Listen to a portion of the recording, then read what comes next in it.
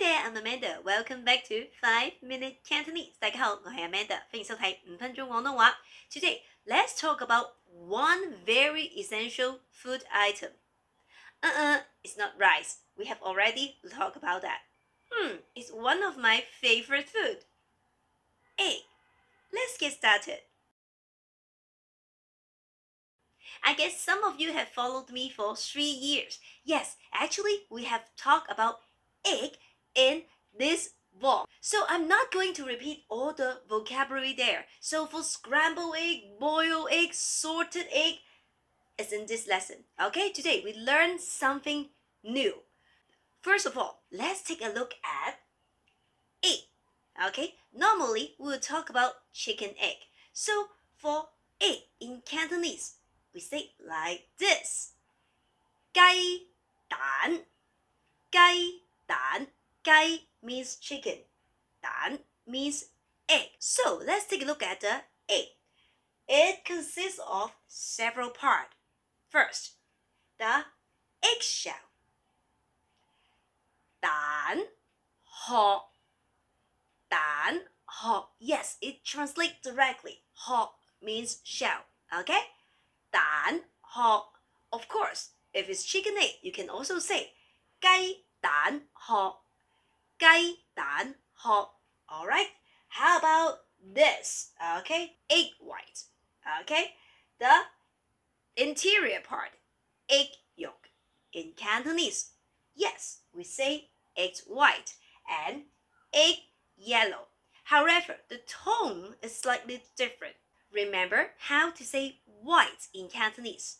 Yes, we say white color. 白色 How about yellow?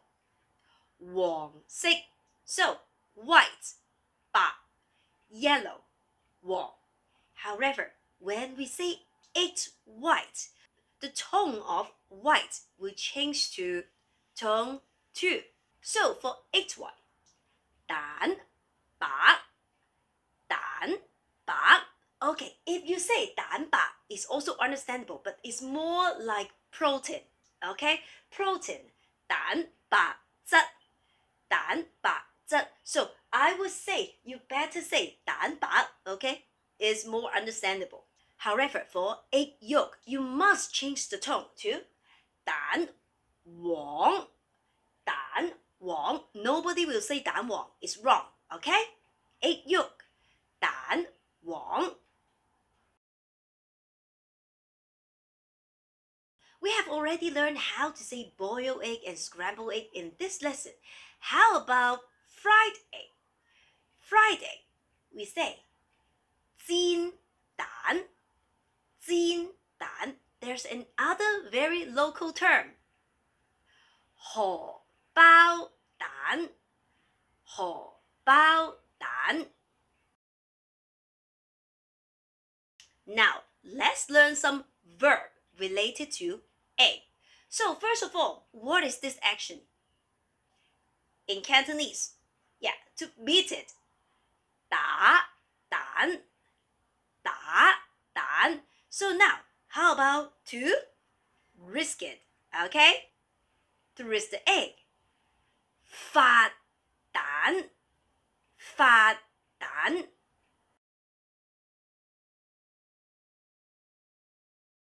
How about to peel the eggshell? Yes, when you eat the boiled egg, you need to peel the eggshell off. So how to say to peel?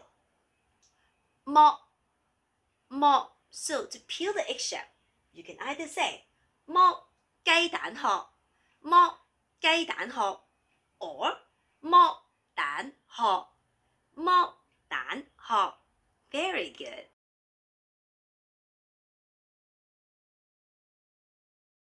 Now, if I ask you to relate the egg with one particular number, which number will you choose?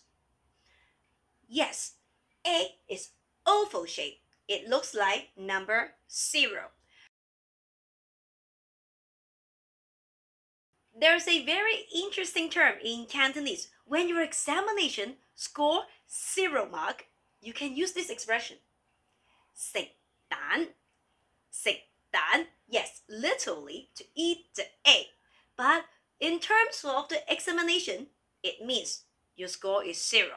Now, you try how to say this. Why your examination scores 0 mark every time?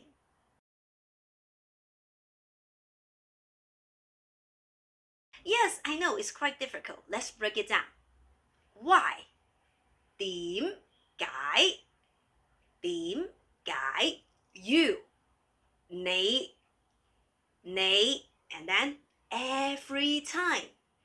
Chi. Chi. Chi. Chi. Examination. How? See. How? See. Okay? We'll use this term in Cantonese. Do is like again. Okay? Get 0 mark. 食蛋，食蛋。點解你次次考試都食蛋？